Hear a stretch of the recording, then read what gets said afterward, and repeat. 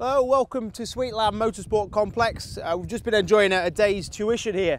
It's a new academy opened up in mid-Wales. The idea is that you bring along your own adventure bike, and it serves as a familiarisation day with your bike, and it teaches you some skills to get the most out of that bike. My name's Mark Molyneux. I've been riding off-road for 45 years, and welcome to Sweet Lamb Adventure Bike Academy.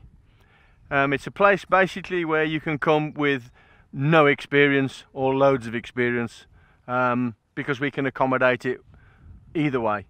We can come round and do some trail riding, we can do instruction through the day, and then through the day we build up so that on the afternoon we put in techniques together over our various areas, to which we have 5.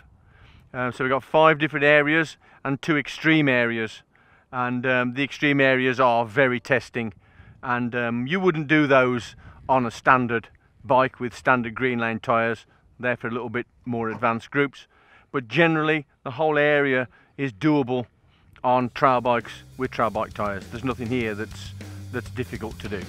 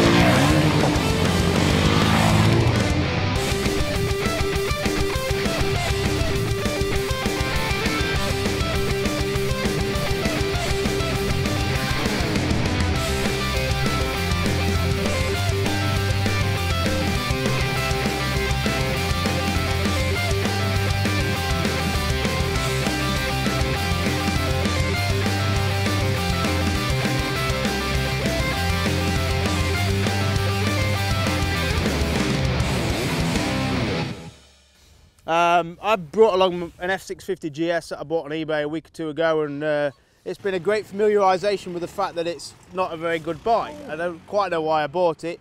I bought it as a replacement for my 1200, and quite sad that I have bought it as a replacement, because it's just really soggy and it got a really slow power delivery. So the realisation for me today is that I bought the wrong bike, so that served a good purpose. But along the way I've also learnt a lot of skills and techniques. It's also been a great day to ride the new SWM. They've got the 300 here, the 500 here, and the 650. So we've had time to spend on all 3 bikes. The 300 at the bottom end starts about 4,800 roughly. For me, that's the best bike for most riders, if anybody's honest with themselves. 300cc gives you plenty of power. It's got a real nice delivery, real progressive. So if you're doing most trails around the UK, it's perfectly adequate.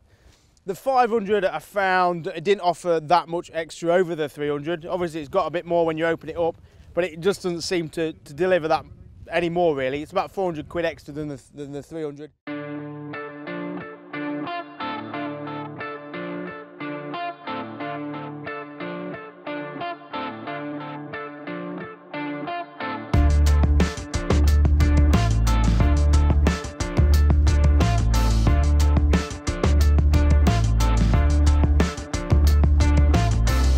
The surprise for me is the 650, and when you compare the SWM 650 with the F650, it's like they're from 2 different planets. Straight off the throttle, there's so much power on that 650. It's almost on road tyres. It overcomes traction too easy. I mean, it's so immediately bites on the throttle. But once you get used to that and you learn to control it and restrain yourself, it's just a fantastic bike. I was sceptical of the SWM. I thought it would be a poor quality, sort of Chinese influenced bike. I really thought it'd be crap. But riding them today and slinging them around and falling off, they're a really good bit of kit, and they're well priced. And for me, that's 650. If I could ride home on the SWM 650 instead of my F650 GS, I would do that in a heartbeat, because it's a phenomenal bike, and I look forward to spending a bit more time on it actually.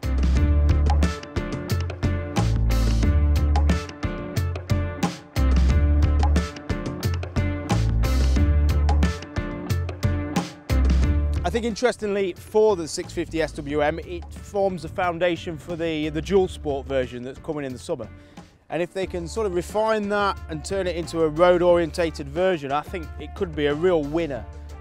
We've been riding alongside the CCM GP450 that's been here today, and that's a fantastic bike. I love the CCM GP450, but if SWM get that right with the 650, it could be one hell of a head-to-head, because I think it could be phenomenal and cheaper. So Graham will be testing that bike later in the series.